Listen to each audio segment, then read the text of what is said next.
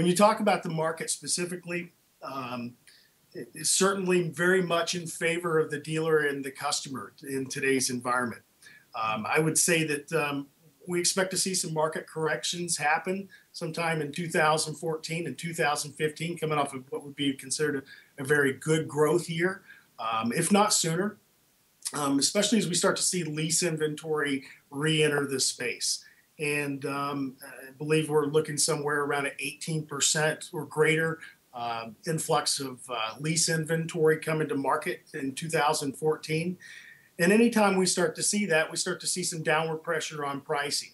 And for us, as with any cycles, you couple that along with a very competitive lending cycle, the dealers found themselves in a very unique position. They have a lot of inventory and they have customers to boot. And when I talk about the customers, they now have more choices. They have a lot of inventory to shop from dealerships, and they have a lot of lenders buying a lot deeper. Something that when you look at it historically and you compound that buying and lending cycle, typically the dealer takes less profit.